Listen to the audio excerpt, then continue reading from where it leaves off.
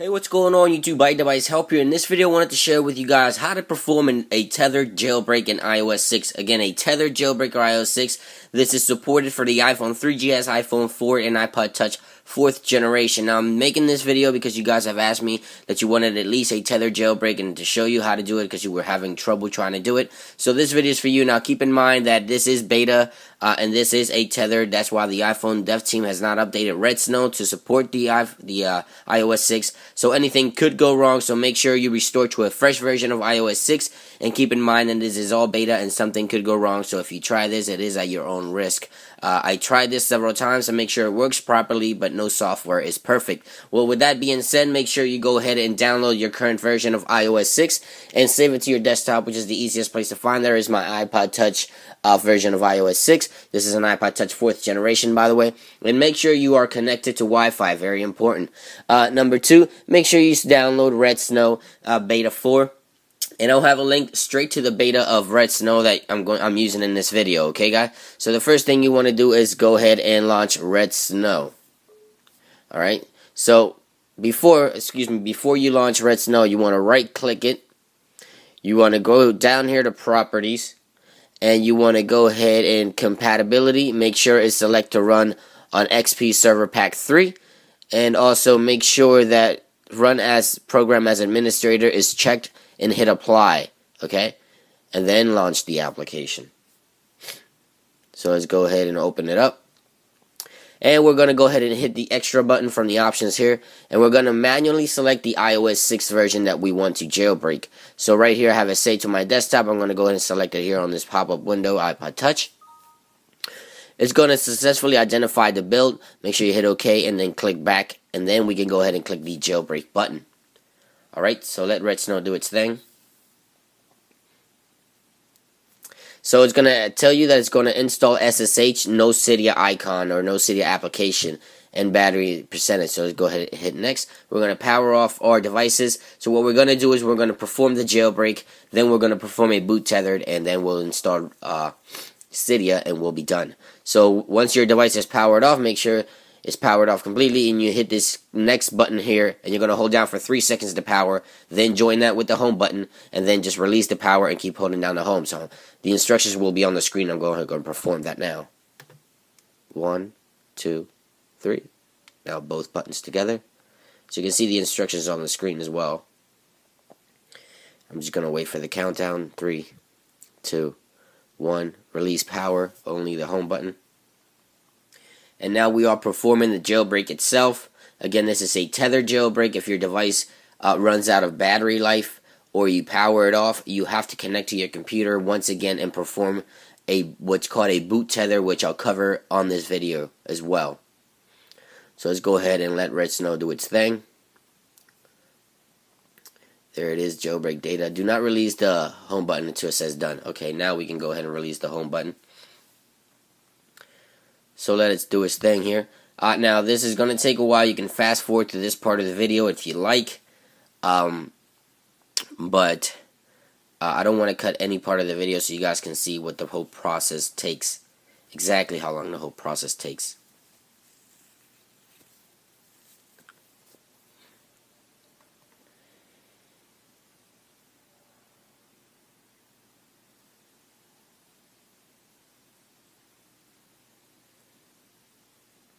Alright, so now it's installing the jailbreak data.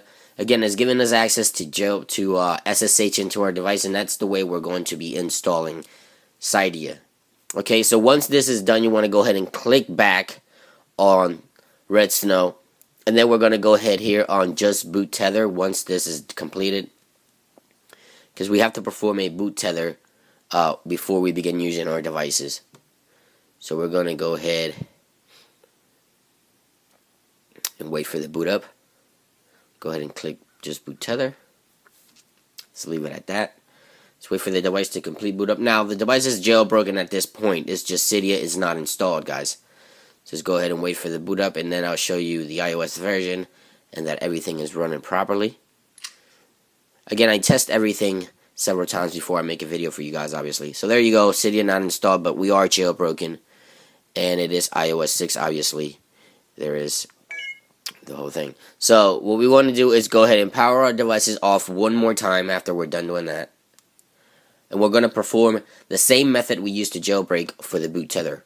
Alright, so here we go. 1, 2, 3. Both buttons together. Home and power. 4, 3, 2, 1. Release power. We'll keep holding down the home button. Now this process should be showing us a pineapple logo. If we get the pineapple logo, then we successfully boot Tethered. Do not release the home button until the entire process is completed. Again, make sure you are connected to Wi-Fi on your device. So there it is, the pineapple logo.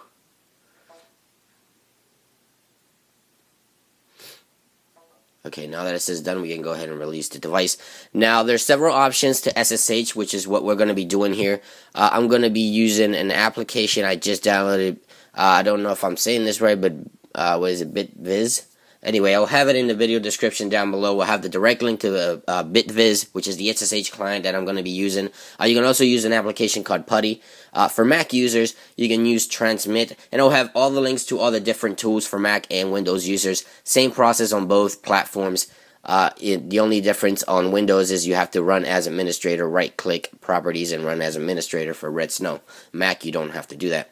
So now we're successfully booted Tethered, and no Cydia yet, so we're going to go ahead and open up BitViz, the SSH client, and I'm going to go into settings on my device, go here into Wi-Fi, and click this little blue arrow.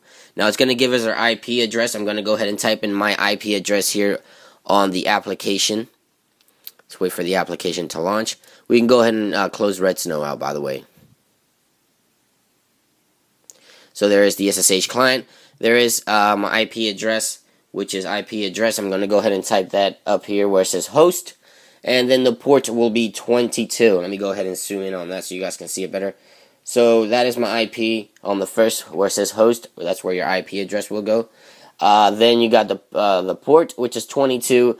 The username, again, I'll have everything in the video description, is root, R-O-O-T. And then we're going to hit enter or log in. Okay, now you'll have your own IP address, obviously. Not everybody's is different. So let's go ahead and wait for the ask us for the password. We're going to go ahead and accept to log in. And the password is alpine for everybody. So alpine. And I'll have all this in the video description. Don't worry, guys. Go ahead and hit enter. And we're going to go ahead and close this window that pops up here. On the terminal now we have access to the root access of our device, so I'm going to go ahead and paste a command that I will have this entire command on the video description as well. This is what installs Cydia for you guys. So it's very important that you copy and paste this exactly as it is in the video description. So go ahead and hit enter and watch what our device is going to do.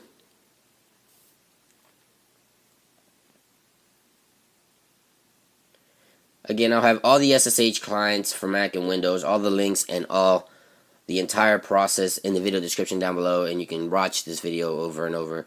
So you can see our device is going kind of wacko here. But that's perfectly normal. Okay, guys? It's perfectly normal. So at this point, we've jailbroken, we've boot tethered, and now we're installing Cydia, and our process is completed. So once it tells us that our process is complete, we're going to slide to unlock. And Cydia should be installed on our devices. We can go ahead and launch Cydia and let it do its thing. It's going to do this normal, preparing file thing that Cydia does. And when it's done doing that, I'll come right back, show you that Cydia is fully running. Alright guys, so Cydia finished up uploading all the files that it needed to do. Now we're going to go ahead and launch Cydia. Go ahead and select our user. And now Cydia is fully working, and now we can go ahead and use Cydia in iOS 6. We can go ahead and Cydia load up and all that good stuff and start. Now remember, again, this is all beta. Some packages may not work, and make sure you guys have a fresh version of iOS 6 installed if you want to try this out, because this is all beta and anything could go wrong, so make sure you read carefully each package before you install it in this beta version of the jailbreak of iOS 6. So hopefully you guys enjoyed this video. Please thumbs up if you did. Make sure you click that like button, guys. I always do appreciate it, and it helps me out a lot. Here it is, the iOS 6 version. And also make sure you follow me on Facebook, Twitter, and Google+. All the links will be down below as always, and all the links to all the programs and all the things that you'll need will be in the video description down below as well. So make sure you guys go ahead and read that description, and make sure you stay up to date with the latest information on iOS devices by going to iDeviceHelpUs.blogspot.com. It's been iDevice. I hope you guys enjoyed this video, and I will catch you guys real soon. Peace!